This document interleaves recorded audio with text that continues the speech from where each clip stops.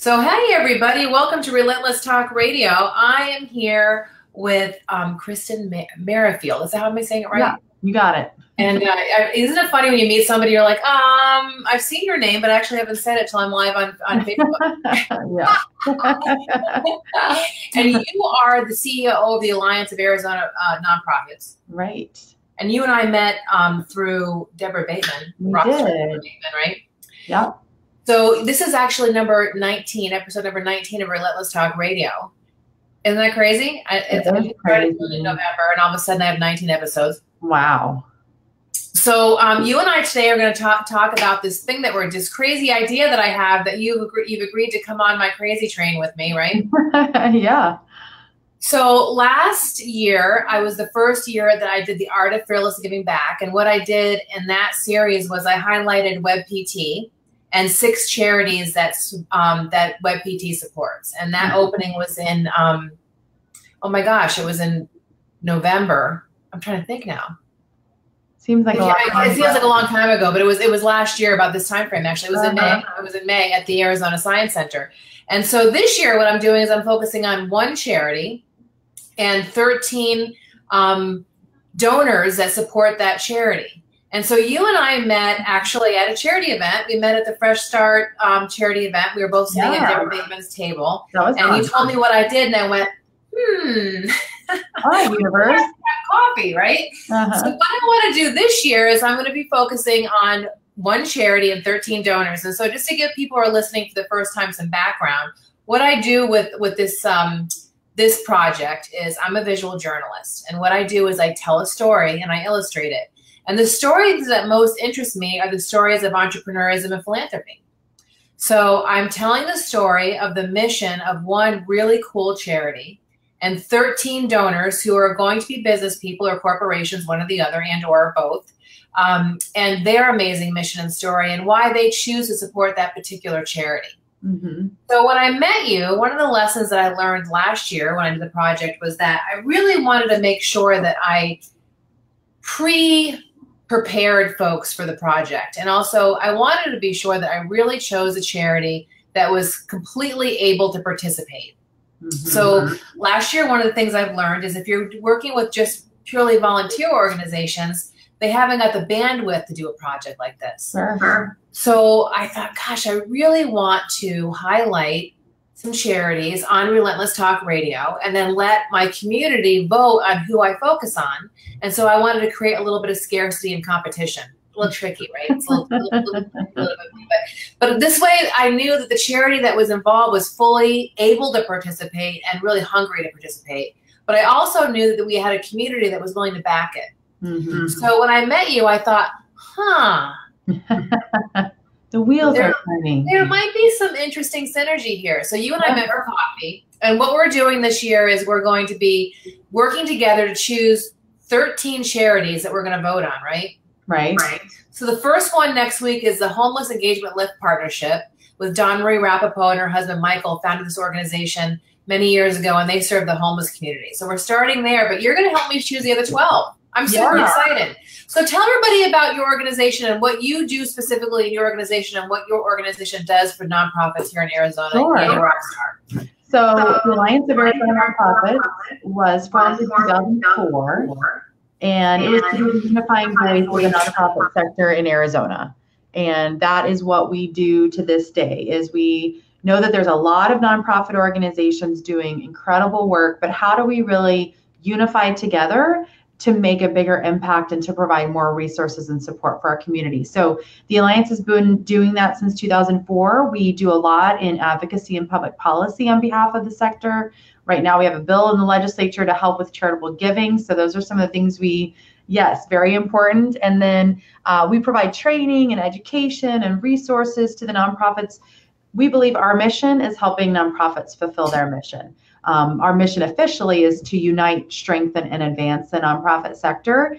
And what I really loved most about this opportunity to partner with you is, personally, I see my role as a leader that is working to unify the sectors, not just within the nonprofit sector, but the for-profit as well. And how do we bridge that gap? So I love hearing you talk about entrepreneurism in the nonprofit sector, because a lot of times they see themselves as separate.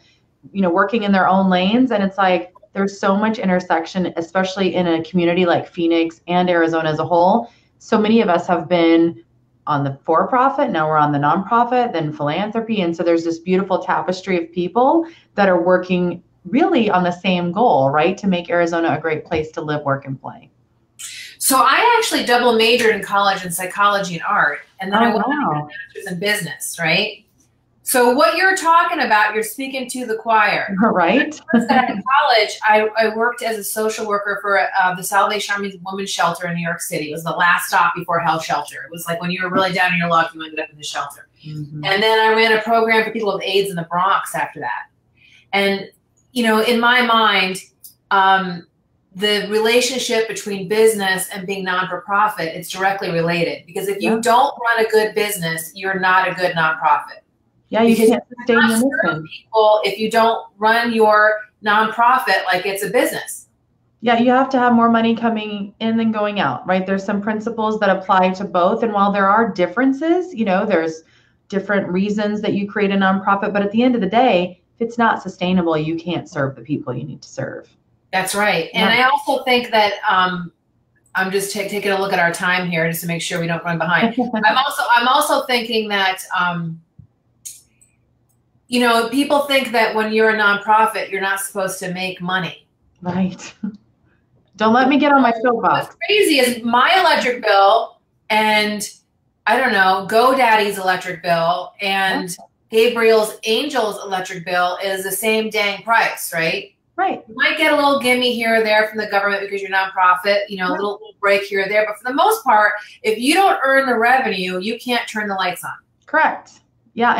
And also for philanthropy, would a donor want to donate to an organization that is using dollars just to barely make it and make payroll, or to have an organization that's sustainable, that has a reserve, that is paying their bills, that has great employees? We need to think about ourselves as investments too. And let's talk about the great employee thing, right? Yeah. So if you want to hire a great employee, you don't want to hire someone willing to work for $8 or $11 or a not livable wage, right? You want to hire somebody who values themselves enough and also who's got a life, right? So if you have a life, you need a livable wage. Yeah, we don't want to reciprocate the cycles, right, which draw people to a nonprofit. We want to be leaders bringing people out. Exactly. One of the things that used to strike me as, white girl from Vermont, working in a shelter that was mostly people of color, no prejudice in there, just fact, okay? My girlfriend, Kristen, was from Cape Cod. I was from Vermont. We were the night social workers. She was the night manager. I was the night social worker. So it was me and her and about 500 people of color. Mm-hmm. And we used to always say, it's hard to pick out the security guard and the resident. Who's which? Because literally the security guard and the resident were like one stop away from each other. Literally one paycheck. Mm-hmm. And see, and there's no judgment attached there either, okay? The Salvation Army did the best they could to do what needed to be done, right? But I think that nonprofits have to be able to make enough money to be able to hire quality people. And it's not to say people that are making $11 an hour are not quality people. So I want to be careful about how I'm phrasing this. Right. What I'm saying is that if you want to be able to, if you're a corporation and you want to be able to hire a CEO worth his or her salt, then you need to be able to pay a competitive salary with what that CEO would be earning at Google. Correct. Yeah. Because who do you want solving issues that are facing the community that are very dire? And complex. Right. This domestic violence, food, shelter, security, all those things.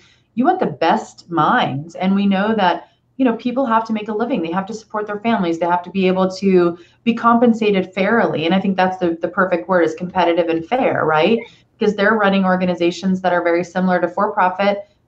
Same amount of responsibility, maybe even more emotional, right, responsibility. So yeah, we believe that at the Alliance, that we should be attracting and retaining the best talent. And we have to have a fundraising strategy to help us do that.